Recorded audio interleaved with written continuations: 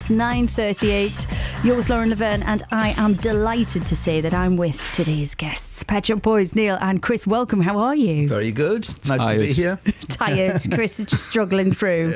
It's very early, Liz, really. It's ridiculous. For Chris, anyway. Is it? Is this basically dawn for you? Well, no, this is getting up time, isn't it? This is, moseying downstairs for a bowl of cornflakes. But you're just moseying into our studio to chat to 6 music listeners who adore you. So we really appreciate you for making the time. Thank you very much. It's really nice to be here. And, it's a big week, obviously. There's a lot going on. The new album is out tomorrow, and it's the culmination of a trilogy. Tell me a little bit about the story so far, this 3 records. With the trilogy, the trilogy has been made with Stuart Price, who used to be in Le Rhythm Digital, and he's also married to our manager.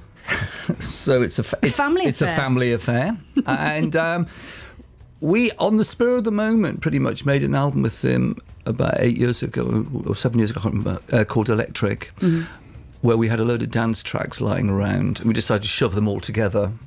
And for some reason, the album just turned out great. And we were doing interviews, and I, off the cuff, I should say, announced it was the start of a trilogy. And luckily neither Chris nor Stuart objected to this. And so we did the album Super with them, which was, so Electric was very dancey, Super was more pop. And then on this album, Hotspot, we have a studio in Berlin where we go and write, and it's an apartment there. And we suddenly thought, why don't we get Stuart to come over to Hansa Studios? And make something that sounds quite different from this sort of hyper-digital pop we've been doing. So tell me about that then. Hansa Studios, obviously a huge history. How did the history and the place that you were in make its way into the music? Well, they've got lots of very old analog keyboards just lying around. I haven't seen any of them before, actually. Never heard of them or anything. And so we used them. We use the old desk that they've got, because normally even if you're in a proper studio, as we call a proper studio, you just tend to do everything through the computer, but everything went through the desk, and that gives a different sound as well. Is that the desk, Chris? I mean, is that the I don't think it's the desk? I don't think it is, because the desk, the studio, is on a floor below, and it's now used for events. Ooh. So it's not used as a studio. There's you go downstairs, there's a sort of cocktail party happening. So we were upstairs but it was a very nice studio, and it's nice being in a proper studio. Because, the surprising things happen. Stuart also did a thing where he put 4 speakers in the live room and put the drums through one, the bass through one, keyboards through one, and the vocal through one, and then recorded it like a band. To get the ambience. And so the album has got a very different, much more analog, I know I can say that on 6 Music. Oh, you can. A much more analog sound than our previous records. It actually sounds, although it's part of a trilogy, it sounds totally different. And there's a lovely guitar contribution from Bernard Butler as well. The very last song we recorded, which actually we ended up recording in London, is called Burning the Heather, and Chris wrote the music for it. And you can now get a program on Apple where you program the chords in, and a guitar plays it in perfect time, and it's incredible. It shouldn't be allowed. It just seems it really shouldn't be allowed. It's shocking when you hear it. It really is. So we got Bernard Butler, who we've met before, to come and play guitars. To replace the program. Yeah, and to put a bit of his own stuff in. And that worked out really well too, Yeah, you've also released an instrumental version of this album alongside. You will be releasing alongside the regular. There's a special edition. Yeah. That came about actually not for dodgy marketing reasons, although it's sort of how it's ended up, but because the Japanese, I don't know if your listeners know, always need something else for the album. Oh? Because Japanese domestic records are more expensive than imports. Why they don't fix this, I don't know, but every time anyone releases an album, all other artists will know this, they say, and can we have 2 extra tracks for Japan? And so we suggested they had instrumental, and it was all mastered, and then the Japanese didn't want that, but by that time we'd heard it and really liked it, so we suggested to our record company that we put it out. So that's a very nice sequence of electronic music with no annoying vocals from Neil Tennant. Well, no, I mean, but my question was going to be in follow up to that are the lyrics and the music kind of conceived separately? That the idea of them existing separately is quite interesting, especially with your background as a journalist and writer first. It depends. Sometimes in recent years, like Burning the Heather you mentioned, a couple of years ago I sent Chris a load of lyrics I'd written thinking he might set them to music, and he did, which is quite nice. And but then often I write lyrics, or writing music in the studio, and some idea will come up, and I'll write them at the time. What sort of subject matter have you been tackling this time around? What's been inspiring you? Well, having had this apartment in Berlin for 10 years, some of the songs actually refer to Berlin. So the opening track is called Will o' the Wisp, and you're on the U1 underground line in going from Ulandstrasse to Warschauer Strasse. If you get that the weekends, it's very much like a party train, which it says in the song, because people get on with bottles of beer and stuff, and they're all going clubbing near Warschauer Strasse. And then the second one is about going out in Berlin on a summer's afternoon. People who don't know Berlin always think it must be sort of grey and cold, and actually it's fantastic in the summer. It's got hundreds, or dozens anyway, of lakes around it, and you can go swimming and get your bicycle through in the forest, and it's sort of about that. Yeah. And what about your reflections on the city, Chris? I mean, obviously it's somewhere you know very well and have spent time in this apartment. I think you've had it for about 10 years or so, is that right? Yeah, gosh, it doesn't seem like that. Well, it's a nice place to go to escape from the hectic life of living in London. It's very slow, the pace is much slower, and it's a good place to work, so you're not really troubled as much by things, and obviously we're in the same apartment, so we can work longer hours and work in the morning just after breakfast. 11 o'clock. 11 o'clock-ish, before going out for a cup of tea and a cake. So yeah, it's just a nice place to be, and musically, there's music everywhere. They take music really seriously in Berlin. I mean, any bar you go to, there'll be a DJ playing off a laptop, playing really obscure stuff that you'd never heard before. And then it's famous for its clubs, so you go to Berghain, and so there's all those sort of influences as well. So it's a nice place to be. I'm going to play the track Monkey Business now, which we've had for a little while. Been sitting with that one and really enjoying it. Is there anything you can tell us about it before we hear it?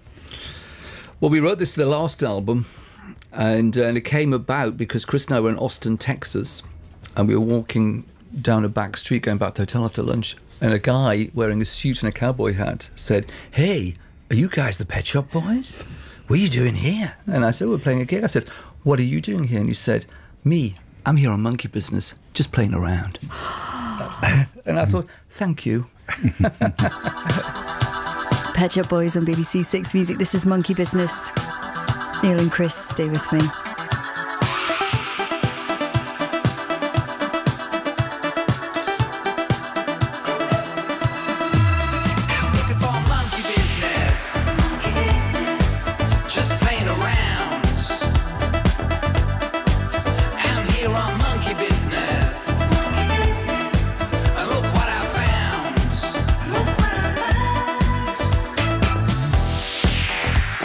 Everybody get on board, I'm back in town.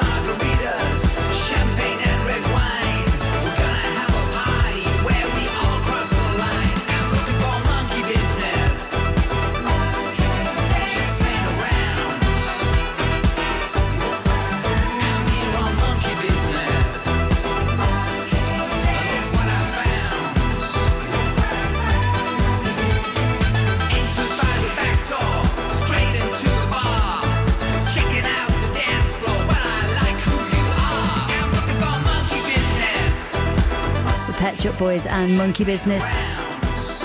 The first time that album version, we've played the radio edit, but the first time the album version's been on air, apparently. It is, yes. That was the world premiere first play. That's exciting. It's a minute longer than the single version. I love it when you do one of those accidentally. Thank you very much, gentlemen. So, Neil, Chris, some statistics for you. 14 albums in, 100 million records sold. It's 50 million. 50, really? I don't know where 100 million's come from. 100? So you think you're downgrading? I'm downgrading us to a mere 50 million. Now, don't argue with the Guinness Book of World Records, who list you as the most successful duo of all time. Yeah. And, of course, that 40th anniversary of you guys getting together is coming up next year. It is, yes. The numbers are pretty interesting. And, I mean, it makes me wonder, when you started out, going back to 1981, when, you began on this project, if you could have known what lay in store, what would you have made of it, do you think? I think I wouldn't have believed it, really. Mm-hmm. Obviously, we didn't know, though. But we started, as we've carried on, because writing songs together was really good fun. And it was right from the beginning. Mm-hmm. And right from the beginning, we both had different sets of skills in terms of music. I'd never actually really thought about a bass line before, to be honest. I used to write songs at home on my acoustic guitar. Mm-hmm. And then suddenly Chris was playing a bass line on my synthesizer. And it was a sort of new world for me, that. Well, it was a monophonic synthesizer. There wasn't a lot else you could do, really. Yes, it was. I mean, what about you, Chris? What do you think about, looking back? Obviously, I think when you come to these big anniversaries, it's an invitation to indulge in a bit of hindsight. Of course, I know that you guys are allergic to nostalgia, but you must kind of look back at the story so far and think that's pretty incredible. No, I don't really. I don't look back at all. I think the whole thing's just been a bit odd, really. It's not what you expect to happen.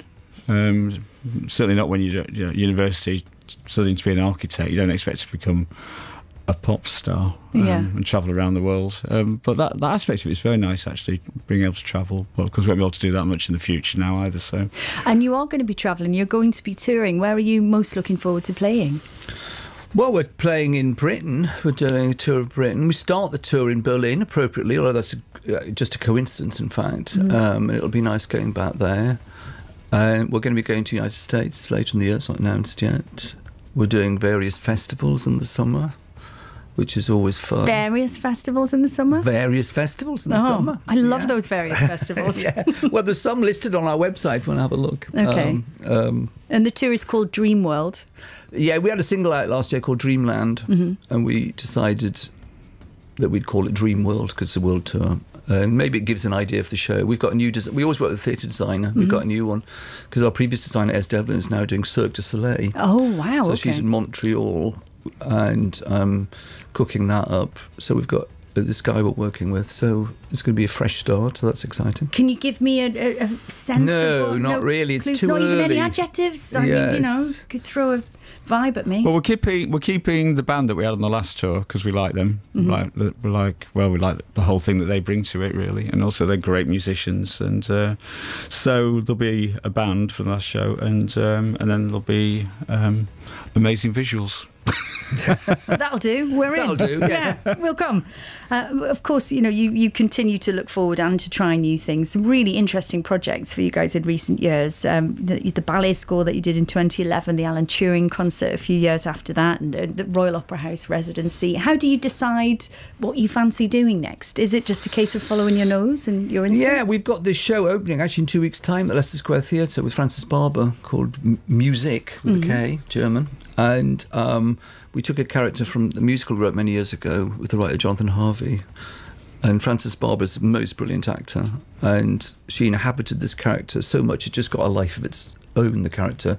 And we've always wanted to do this one-woman show. And she's a singer from Berlin via New York who's meant to have been famous in the 70s. And so she talks through her life and we wrote songs for it. And that was a really fun thing to do because you had to write songs from the past. So she has a disco smash recorded in Munich in 1978 called Ich bin Music, and we had to write that. We kept playing Giorgio Moroder's Music Machine album to try and get the right sound, and it's a really good song. Anyway, it's only an hour long. It's a cabaret show really, but it opens in a couple of weeks in London. Well, I'm very pleased to hear that you're not always resistant to looking back. If you could kind of look back and indulge in some imagined nostalgia, dip into a dream world.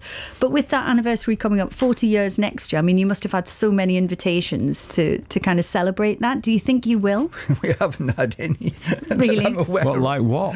Like what? I mean, 40 years. I think we'd be more likely to celebrate the first hit, which was 35 years ago, I think this year. But then 35 years, it's a funny thing. I mean, we've reissued all our back catalogue in the last few years with bonus discs. Now, it's all, and interviews and everything, it's all neatly packaged up now. So, I don't know. I think it is best to look forward and let the past take care of itself in its neatly, digitally remastered world. And what we tend to do is concentrate on what we're doing now and maybe know something's coming up in the future. And that's how time passes very quickly, I think, when you do that. Well, maybe a BBC special on you know, on BBC One Saturday night. Saturday night. Oh, that'd be good. Now, that would be good. Strictly Takeover. A Strictly Takeover. You know, yes. Come on! Well, let's workshop this. It's essentially your Ruby wedding. Like. Yes, Strictly Takeover. That'll never happen. Well, we're certainly looking forward to tomorrow and the release of the new album. Thank you so much for joining us to tell us about it. Thank you. Nice to be here. Hotspot is out tomorrow. Actually, it's quite late now. Thank you very much. Gentlemen, we get you coffee and a cake. You'll be all right, Chris.